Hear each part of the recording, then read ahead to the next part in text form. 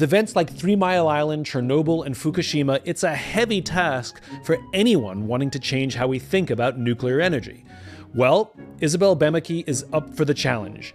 And here's the amazing thing. It's working. I was always open-minded to nuclear electricity, not a zealot, but open.